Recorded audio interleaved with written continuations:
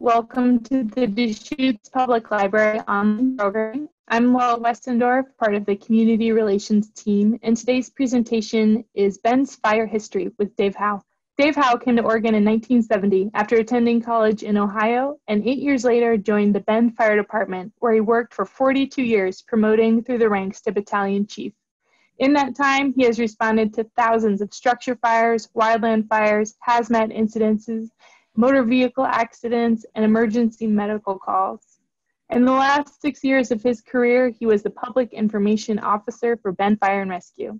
Dave lives in Old Town Bend now. Thank you for joining us and sharing our local fire history, Dave. Hi, my name is Dave Howe, and I am going to be giving a presentation today on a discussion of some of the notable points in Bend's fire history, the interplay of natural forces, the land, and the people who live here.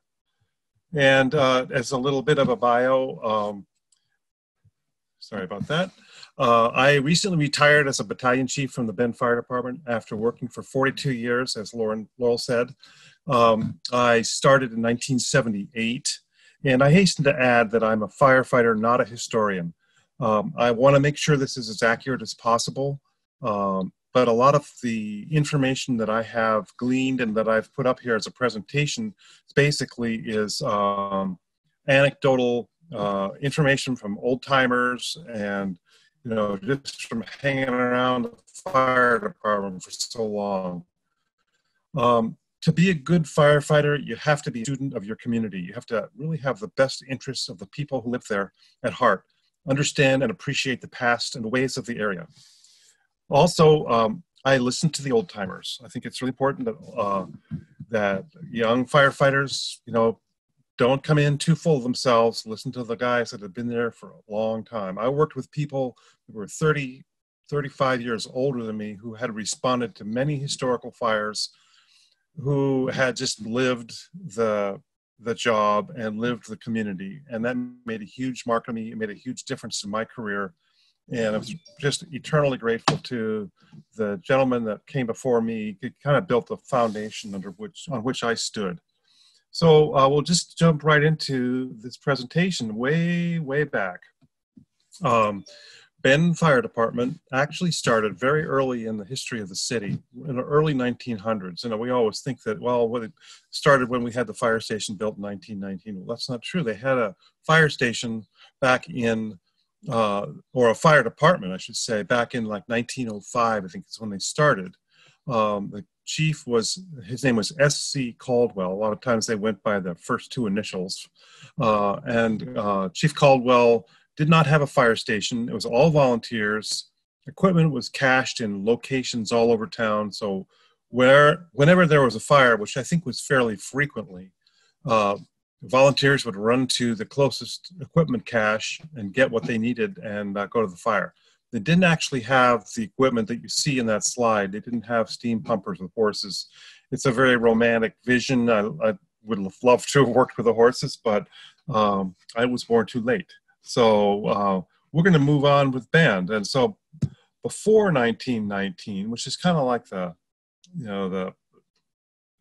cutoff date, Bend was and has been for a long time a mill town, and with mills come fires.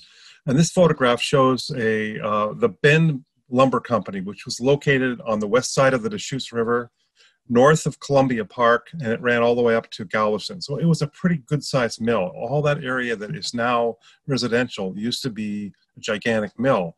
And they cut the lumber for the first Brooks Scanlon and Shevlin Hickson buildings that were slated to actually be up in operation by 1915. And interestingly enough, the Bend Lumber Company burned to the ground in August of 1915. So they had cut the lumber they needed for the mill, other mills, and then they burnt down, and it was a big fire. It was a huge fire, but they had lots of fires back then. You know, there are actually very many small mills all over town. A friend of mine told me there was a mill at the 14th and Hartford, and it was these are small mills. They came in, they cut timber, they either burnt down, they ran out of trees, or they were bought up by larger mills. The larger mills had their own fire brigades, and they handled all the small fires that popped up, you know, most likely on a daily basis. In fact, when I was a firefighter on the line way back. We'd go to mill fires, and I found out that they had many fires that they never called us for. They had fire brigades, and we actually trained their fire brigades. Some of their people in the fire brigades were also our volunteers. So they didn't call us for every fire, and that was probably true all the way back the very beginning. But I want to show you a picture of a mill site. This is an old mill site in an undisclosed area located near Bend. I won't say where. The mill actually burnt down in 1919, right not long after Bend received its first fire engine. It took, somebody had to run and find a way to notify the fire department. Of course, they didn't have 911 back in those days. It took 45 minutes for the new engine to arrive. And of course, by that time, the mill was pretty much burnt to the ground. As one of our old fire chiefs used to say, they got there just in time to watch the last wall fall in. But so the site is still there, and it's kind of neat to be able to see kind of the location of where the mills used to be. So back in those days, people built almost all the buildings out of wood. Of course, they obviously built some stone brick buildings, but wood was cheap and available to everybody. Wood is fuel. Fire sees anything that's made of wood as just basically something to burn. So there were a lot of fires back in those days. And in 1919, as kind of a result of that, the city commission, it was called a city commission back then, decided that Bend needed a 24-hour fire department. So they formed a committee. They appointed a tailor from the city of Portland as fire chief. And they built a fire station at Minnesota and Lava that's still there. It's now called the Brick House. It's a restaurant. And they bought an American LaFrance gas-powered engine. That was the first engine. And interestingly enough, we were able to re-procure that engine a few years ago. We have it in our storage. It needs to be restored, but it's actually in pretty decent shape. So it's really cool. The Bend Fire Department has the very first engine that was purchased here over 100 years ago. So the Portland tailor, his name is Tom Carlin. He was chief for over 20 years. Actually made all the uniforms for the Portland Fire Bureau. And then he moved to Bend, and he made all the department uniforms. He always wore his very formal uniform in all the photographs I've ever seen of him. And you can see a lot of photographs of him, and everyone has him in that, and all the guys have their what they call Class A uniforms on. And this was really the 1919 was really ushering in of the modern era of fire protection in Bend. It's pretty neat time, I think. They had initially the station was really fairly small. They had 2 bays, had the living quarters upstairs, because people may not know, but the firefighters actually live in the fire station. When they come to work, they work for 24 hours. Now, our firefighters work for 48 hours now.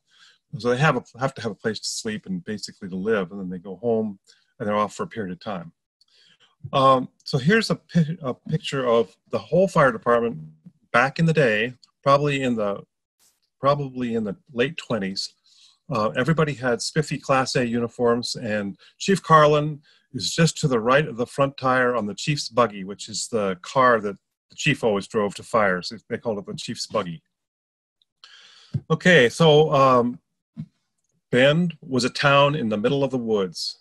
And I want to tell you right off the bat, this is not a scene is not a fire that happened in Bend. This actually happened in Idaho. But it was the year 1910. It was a really bad year for wildfire. It was really hot, really dry, and August 20th and 21st, 3 million acres in Washington, Idaho, and Montana burned. It was one gigantic fire. The Forest Service was very, very close to had just been basically born. And a lot of people were kind of hoping that this would be the demise of the Forest Service. But actually, they did a great job in trying to contain this thing and keep it from burning down, even more acres.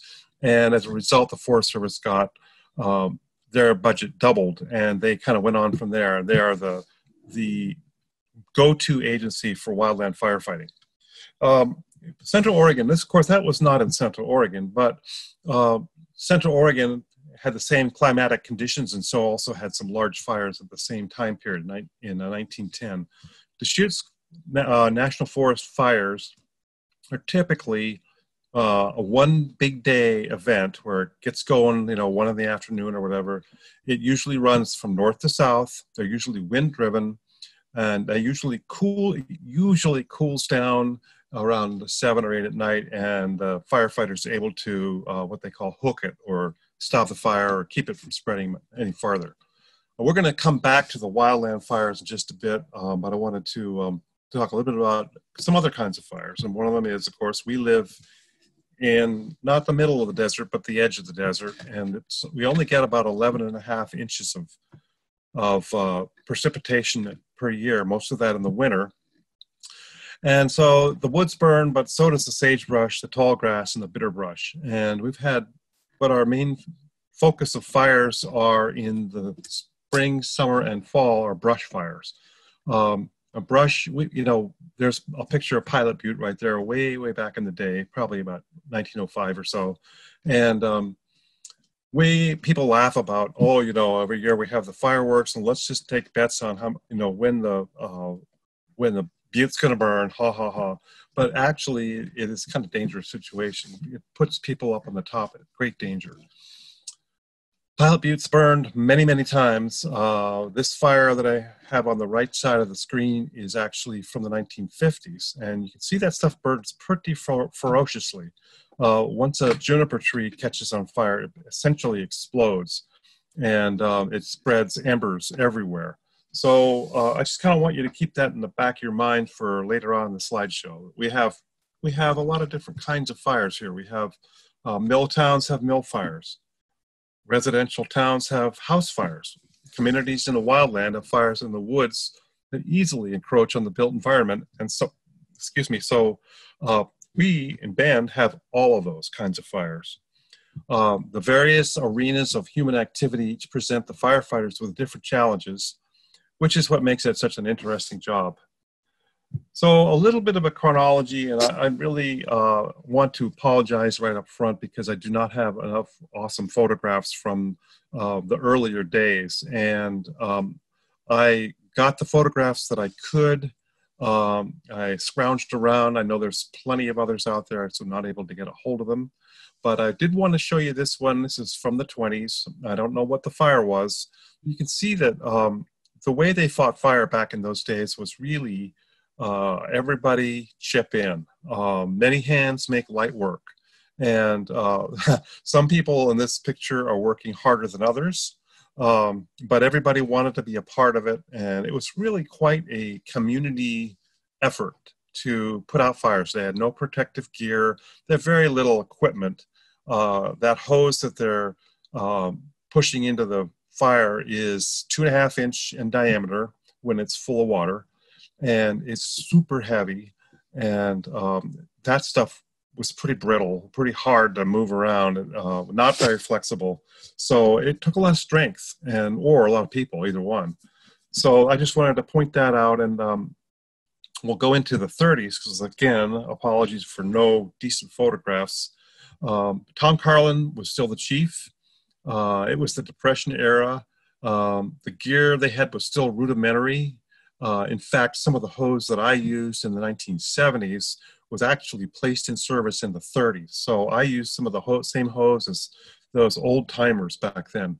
I will also say, just as kind of an aside and a personal note, that I lived in a house on Georgia and Chamberlain that the site of the house, previous house, I should say, was blown up by a stick of dynamite in 1940. So we're close to the 30s there, and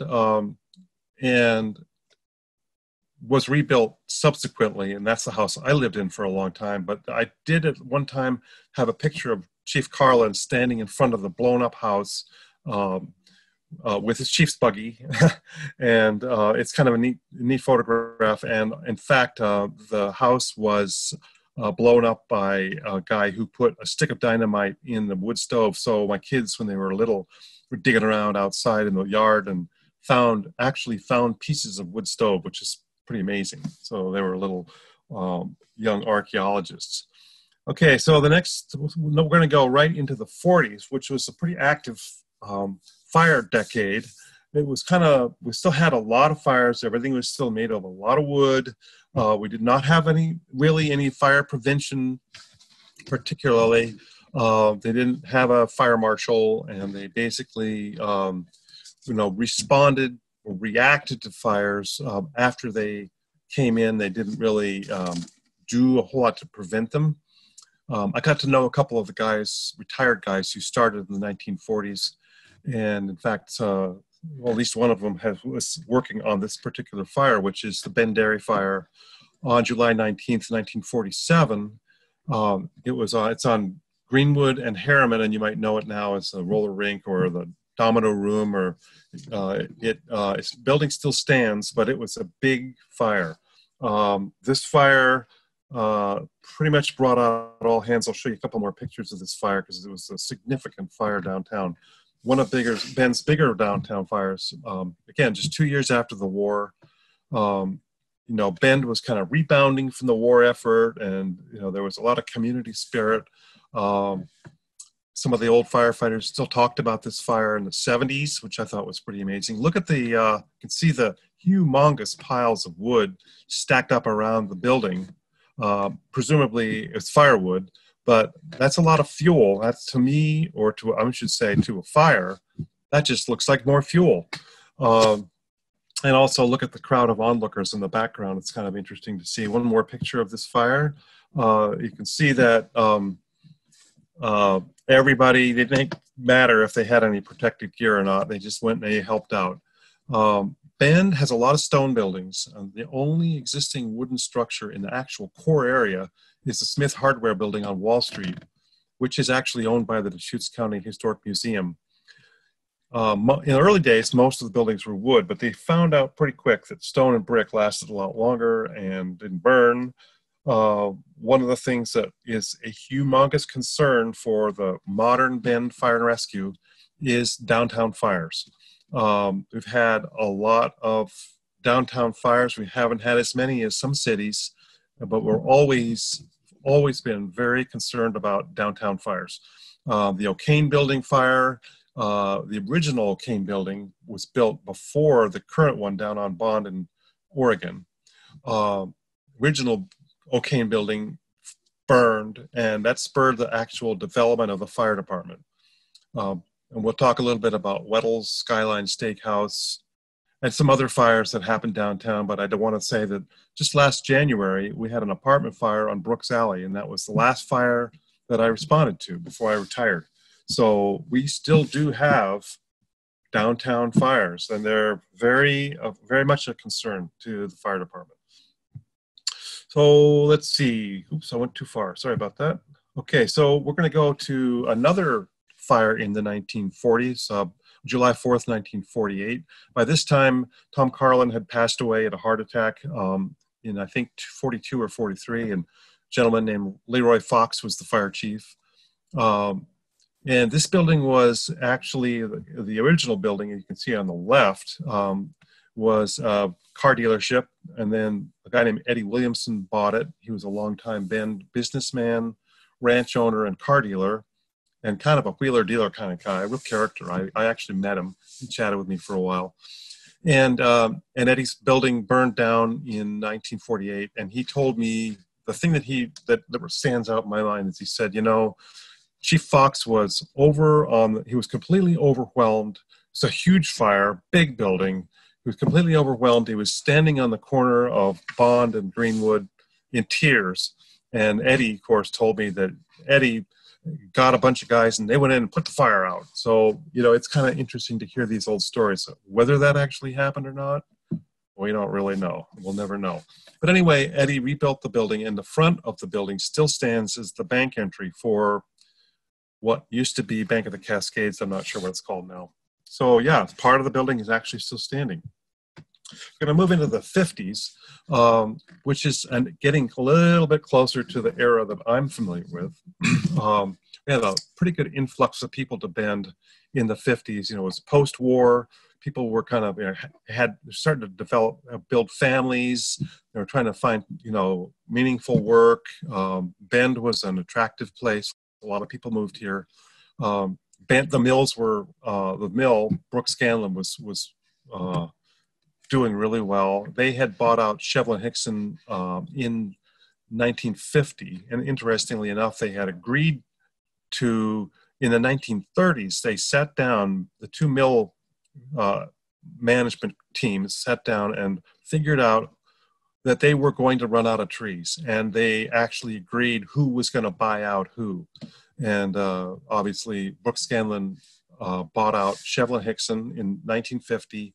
But there were other mills in town too. One of them was owned by a guy named Leonard Lundgren over on East 9th and Wilson.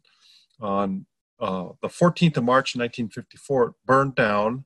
But if you can see that picture is of the Lundgren mill.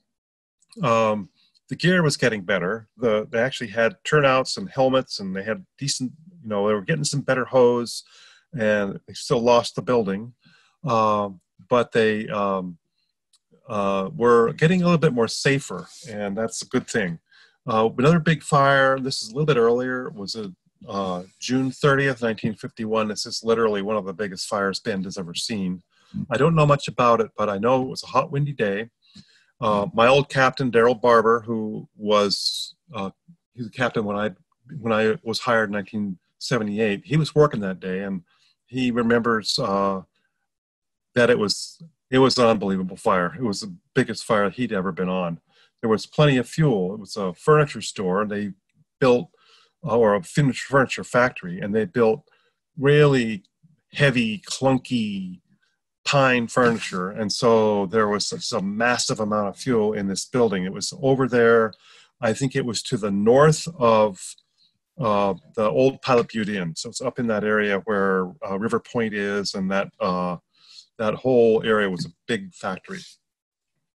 So this is the 50s, and during the 50s, we got a new fire chief, and this is the son of Tom Carlin, Vern Carlin. And Vern would prove to be a transformational leader for this organization. He was the chief from 1952 until 1973. One of the things he did was the city limits was the boundary where the city fire department could operate. They couldn't go legally, were not allowed to go fight fires outside the city limits. But it was heartbreaking for these guys to go to respond to a fire they found out about, or they got a call, and then come to the city boundary and look across the boundary and see how it's burning down. There's nothing they could do about it. And this happened one too many times. In 1953, there was a fire, I believe it was in like Awbrey, it was on the north of the Awbrey Butte area, and it was just outside the city limits. And they responded, and they stopped at the city line, and Vern said, you know what, this is not acceptable. We can't do this. And so he was instrumental in starting the Deschutes County Rural Fire Protection District number 2, which we usually just call the district. The district runs, it's around the perimeter of the city of Bend, and it encompasses about 140 square miles. It's a big area. Not that many people lived in it at that time, but it was a big area. It includes Tumalo, and includes the area that's now Deschutes River Woods. It's a large area, and so that was a really big thing for fire protection in the Bend area. The other thing that Vern did was he invested in regional training. Back in those days, there was very little training. You basically come to work and you learn by doing, and you figure it out when you get there.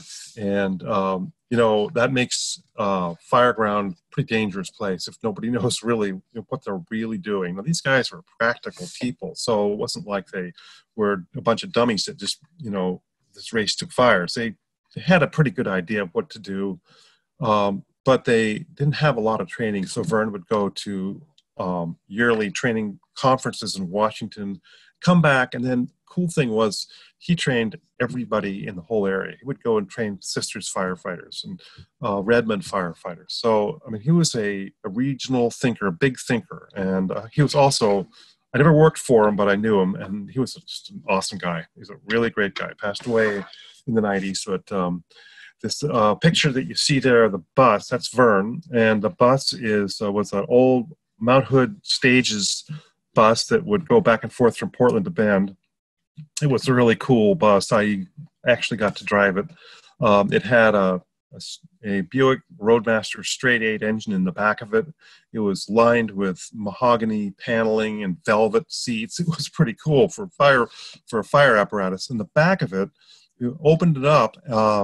That's where we stored all the ladders. And so really, they took this bus and they remodeled it into a fire apparatus with a 45-foot ladder and a bunch of other ladders and a whole bunch of equipment that they stashed inside and made it into what we call a truck company. So it didn't have a pump or water or anything like that, but it was it was like a giant rolling toolbox. So in the 1950s, we did have quite a few downtown fires. Well, quite a few significant fires. 2 significant downtown fires. First one was Weddell's department store down on Wall Street, right about where Minnesota hits Wall. On May 15th of 1962, Weddell's burned, and my boss, my battalion chief when I was a captain, Ray Gann, he actually responded to and fought that fire. And kind of a funny little sideline is that Weddell's had the only elevator in town at the time, and the kids in town would run up and down the elevator until they were chased off by the employees. And I married a local gal here, and I'm pretty sure that she was one of those kids. I think pretty much every kid in Bend would go down and play around in the elevator until they got chased away. About 3 years later, 1965, Skyline Steakhouse burned. The Weddell's is on the left, as you can see. On the right is the Skyline Steakhouse, just a half a block south of Weddell's. And then also Awbrey Butte had a big fire in 1964. You can still see the fire scar on the east side of the Butte. You'll get to see a picture of that in a couple of minutes. The big changes were coming in just a very few years, and we're talking about like 1970s. In 1970, we had some big changes, and we started to realize that emergency medical situations were going to be the purvey of fire departments. And the way we came about it here at Bend is kind of interesting, because the way we had an ambulance, the city had an ambulance, and it was parked over at the police department. And the procedure was, if there was an ambulance call, and usually it was like a motor vehicle accident, rarely did they actually go on medical calls, they'd go to motor vehicle accidents. So what would happen is the police department would get the phone call about the wreck. The closest police officer to the police department would race through town and go get the ambulance. Then he would race from the police department over on Wall Street to the fire department on Minnesota and pick up the firefighter that's standing outside waiting for him. And then they would go to the call. Well, what happened in the early 70s is there was a wreck right downtown, and the police officer raced right past the wreck to the police station, picked up the ambulance, raced past the wreck again, and picked up the firefighter, and finally came back. And that's when the city commission said, you know what, that's not acceptable. And it was a gentleman named Lieutenant Randy Gonier who actually hired me, and he's pictured in that picture with the sunglasses. He and Chief Vern Carlin, convinced the city commission that the ambulance service and EMS needed to be housed within the fire department. And it was a really big change. It really changed not only the community, but really changed the organization. And Randy told me that a lot of the guys, the old-time firefighters, just hated him because he brought this to their workspace, and that they had to be a part of it. And they never signed up to be to be nurses or EMTs. And here they were having to do this. But this change forced the Bend Fire Department to develop some strong community-based core values and to become more compassionate, and to become more educated. It's a super big deal for the whole community. So, you know, I really I want a debt of gratitude we all have to Chief Vern Carlin and Lieutenant Randy Gagner for actually making this happen. It was not easy, and it was certainly not personally easy for them. So too far. So fire prevention actually started to work in this era in the 1970s. People were going, okay, that okay, we can control some of these fires, and we don't have to have as many fires. And we really started to see fire frequency begin to drop in the 80s, in spite of a rapidly increasing population. We had less and less fires. We did, however, have more and more brush fires and wildland fires as time went along, and more people moving into the wooded areas. And that was kind of a significant issue that we had to deal with. In the 80s, saw a lot more EMS calls too. So I want to kind of fast forward to some of the big fires in the 1970s. There was another Bend dairy fire. This is for the actual dairy farm in Tumalo, and this was in the rural fire district now. So we had a fire station in Tumalo by this time. So it's probably going to be about in like 1974, 75. Very windy day I think it was in May or June. One person at the Tumalo station. It was only a one-person station, which is really, that was the old way of doing things. This was an individual that was happening to be working that day who never called for help unless it was really, really, really, really bad. And this was really bad. He called for help, and he was completely overwhelmed. They had a big fire spread to all the buildings up there. It walked away through the brush, and they finally got a hold of it. But it was one of those fires that when I got hired, everybody talked about. Another fire that I actually responded to was the Bridge Creek fire in June of 1979. I got hired in January of 78.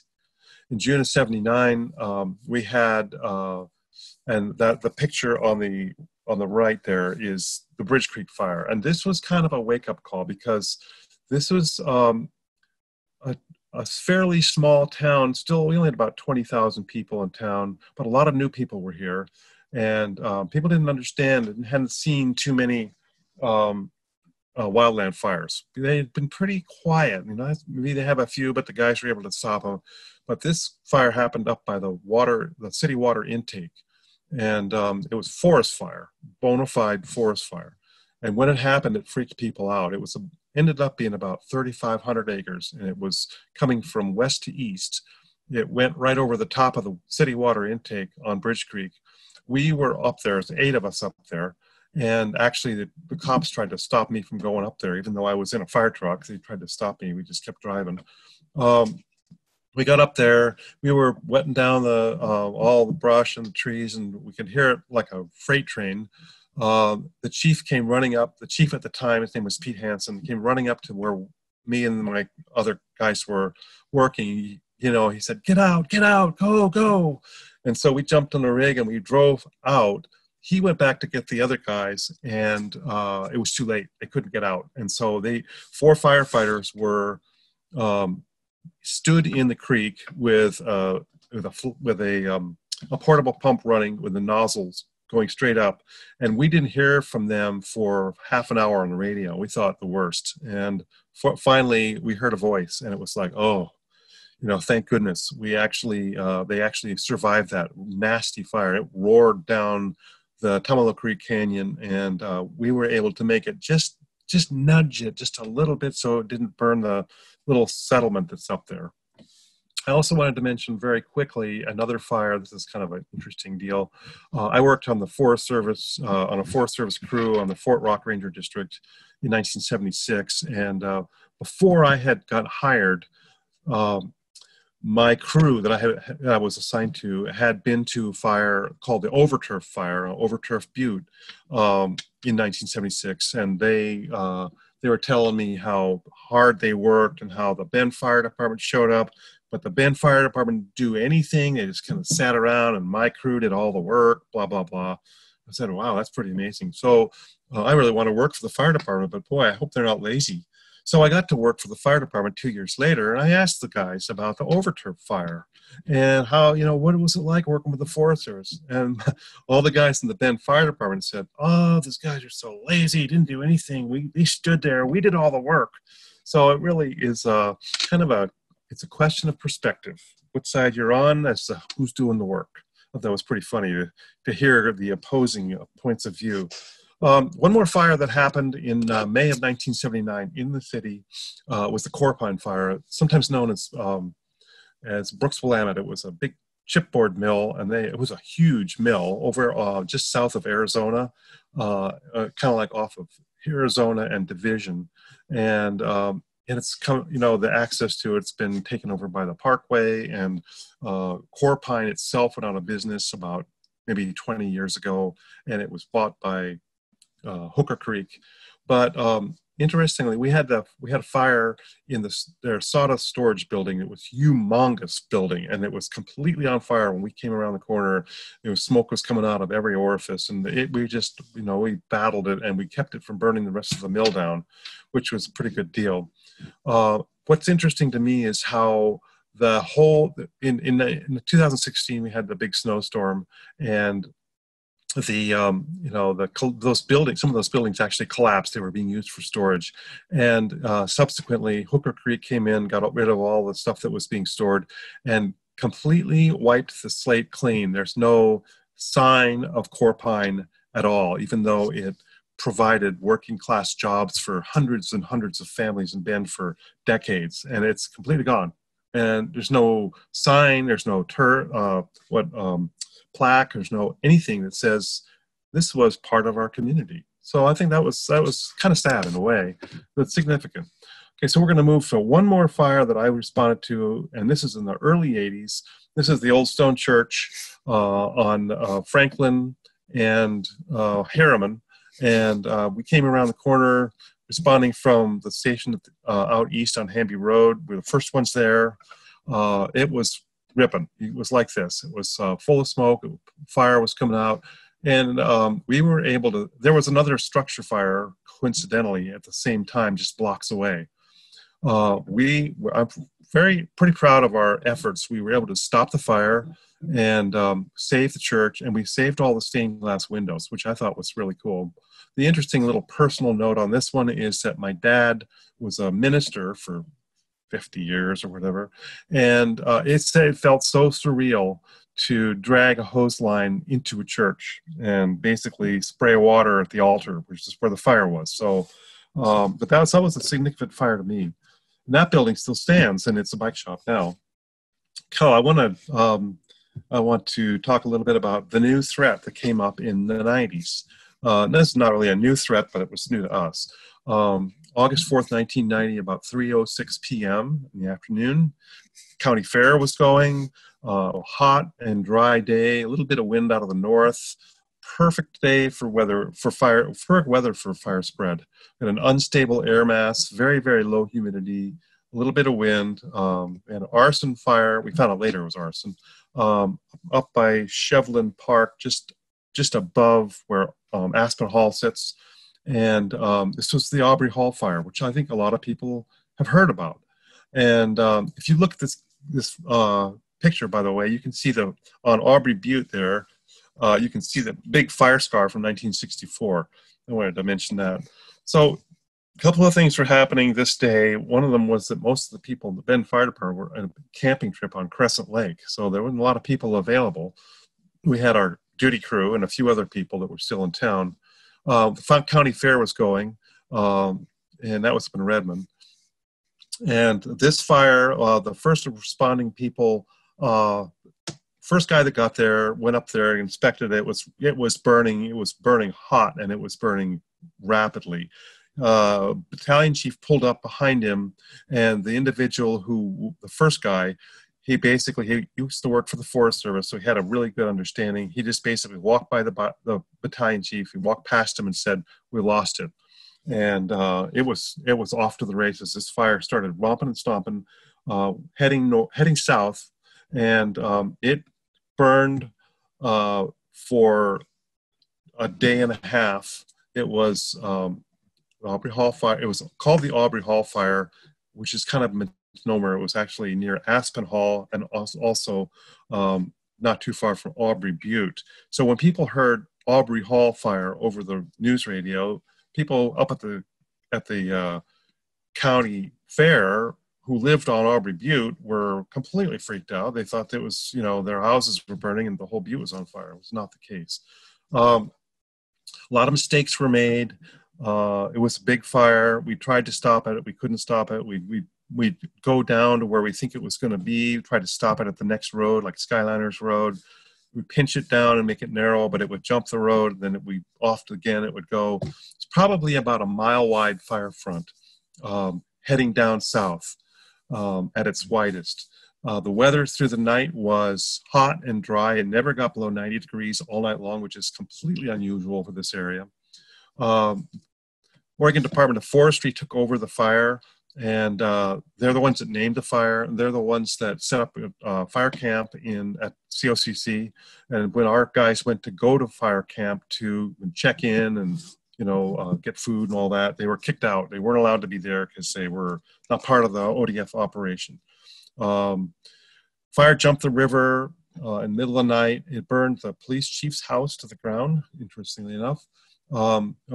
It finally ran into a green field early in the morning the next day, and we were able to stop it. There were 53 fire agencies that responded under the Conflagration Act, which at the time was very rarely invoked by the governor. Now they use it, multiple times a year. But I think when they used the Conflagration Act to get Oregon fire agencies to respond, it had only been like the third or fourth time in years. So it's really quite a big, significant fire, and I'll tell you why in just a minute, but beyond the fact that it was destructive. 3,350 acres were burned. It ran for 6 miles from Shevlin Park almost to Deschutes River Woods. In some places, it was almost a mile wide. And I'll show you a couple of pictures of the aftermath. It burnt everything. It was hot. Everything was dry. It was maybe 6 or 7% humidity. It was ready to burn. 22 houses were destroyed. It was a massive evacuation effort, and we learned a lot of lessons. And one of the lessons that we learned was we cannot keep doing things the way we were doing things. We were all operating in our own little silos. ODF had their own fire camp. They had their own fire organization structure. Everybody was excluded from everybody else's operation, and it was so dysfunctional that it was bound to fail. And after the Awbrey Hall fire, we all got together in different agencies and said, we can't do this anymore. We're going to work together. And now the fire agencies in Central Oregon, ODF, BLM, Forest Service, and the fire departments work seamlessly together. And it's because of the Awbrey Hall fire and the lessons that we learned. And so the big test for our lessons was the Skeleton fire in 1996. And this was an 18,000 acre fire in our district. It was 35,000 acres in all. It was a lightning fire that started on the 24th of August, and it started romping and stomping up through the subdivision called Sundance. And 19 homes were destroyed. But guess what? Nobody got hurt. And we were able to keep the fire from burning a lot more houses. We worked together really well. And in spite of the fact that it was an extremely large fire, and there were plenty of other big fires burning at the same time in the area, we felt like we were very successful. And ever since that time, Bend Fire has really been the national, I would say all of Central Oregon's fire agencies have been the national model for interagency cooperation. So that's kind of like the culmination of all this history that I've been talking about all these years. We had our share of tribulations, but we learned from those, and we're pretty happy with the way things have worked. So what I want to do is just kind of let you know that you can stay out of the line of fire. You don't have to be a part of this history in a negative way.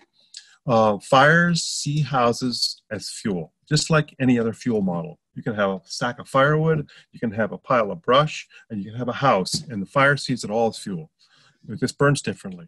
Houses do not necessarily, most houses, when you have one of those big fires like they do in California, they found that the houses do not ignite from roaring wall of fire or crown fire. That's not how houses burn. Houses burn from the ground fuels that are ignited by embers. So a fire, a wildland fire can be coming up a hill, and it's going to be throwing out tons, thousands and thousands of embers. If the fuels ahead of that fire are receptive to ignition, they're going to ignite, and then that's going to make the fire continue on. And if the fuel happens to be a house, well, you know, it's going to burn. Once the house burns, it's going to spread embers to the next house, and that's how those things happen. And they've done a lot of studies to basically confirm this. Bend is going to have more big fires. We're a target area. We have the fuels, we have the climate, we have the essential elements that will create big fire around here. But we do not have to be victims. We are not helpless. And that's the lesson I kind of want to pass on to everybody, is that you can protect your home. You don't have to clear cut your yard. You don't have to cut down every tree, you know, for miles around. What you need to do is recognize the home ignition zone. 5 feet from the house, 30 feet from the house, 100 feet from the house. Remember that fuel is whatever can burn. Weather conditions can intensify the burning, but the fuel is the critical element. If you can remove the fuel, you're going to be able to protect your house. And if nothing else, you're going to give the firefighters a fighting chance to get in there, to buy those guys some time so they can protect your house. So, you know, what if you can cut down the flashy light fuels like that grass in the pictures there, remove lower limbs and the dead materials, lower limbs of trees and the dead material, you know, brush and dead brush and stuff, just get it out of there. You can see in that right-hand photograph where if the grass fire started, it would easily spread to the fence, it would be easily spread to the tree, because there's ladder fuels that go from the ground all the way up, and then it would go right into that house. So this is a setup for a house fire that is spread by or started by a grass fire. So if you can take care of those things, it's going to really, really make a difference. Cleaning up all dead materials and nothing that can burn within 5 feet of the house is really going to help a lot. Take the needle cast off of your roof, and I'll be bluntly honest and say that that's my roof. I need to go up there and get the needles off of there. So I put this photograph in there to motivate me to do that. If you can use a 1/8 inch mesh screen for attic fence, that's going to help keep the embers from coming into your attic. Clean the gutters.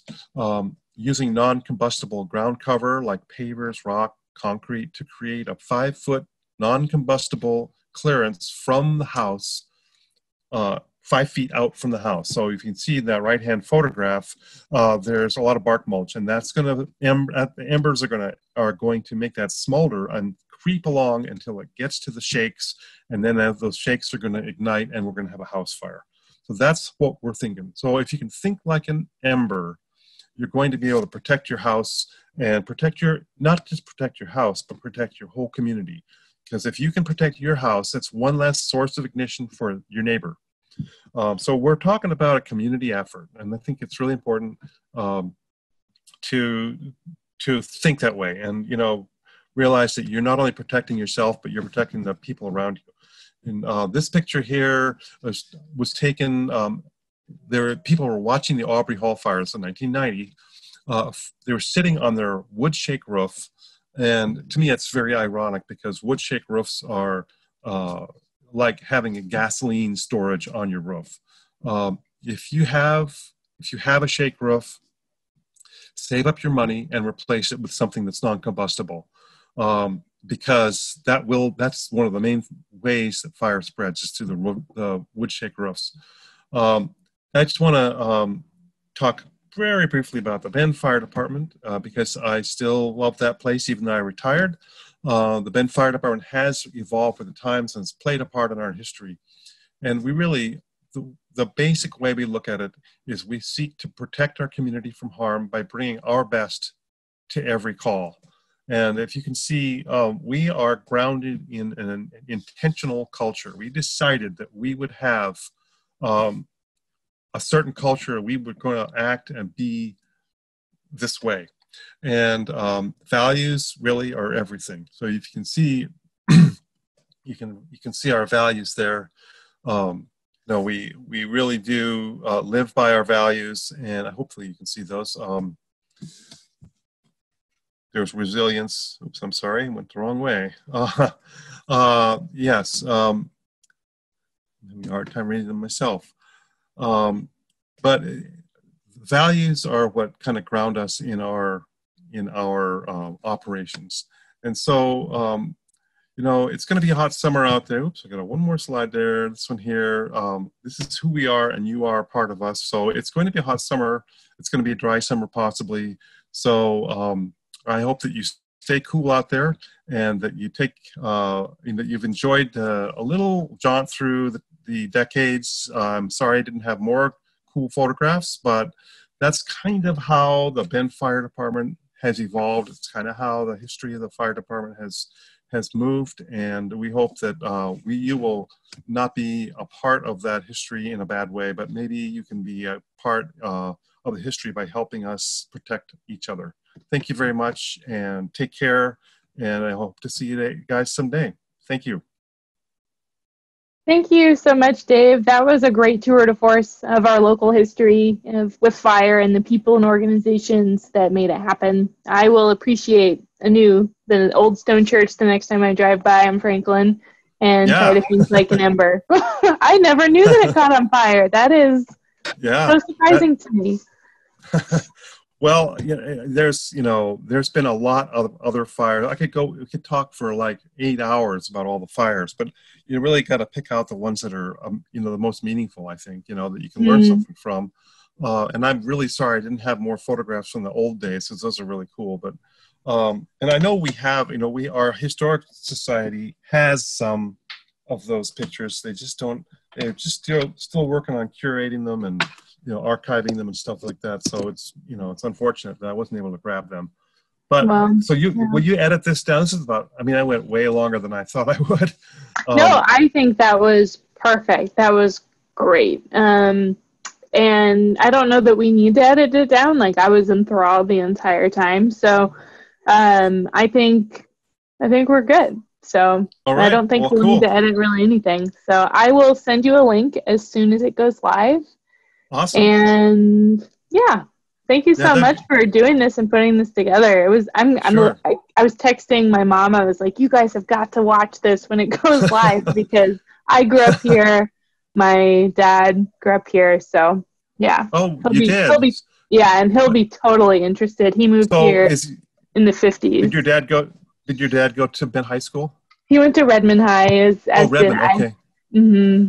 Well, Redmond just now passed a levy, the first levy they've ever passed, an operating budget levy, which is exciting for them, because Redmond they're in dire straits, Redmond Fire, because they just have no money, and they were able to pass this levy. I'm so happy for them because Redmond's growing like a weed. It's scary.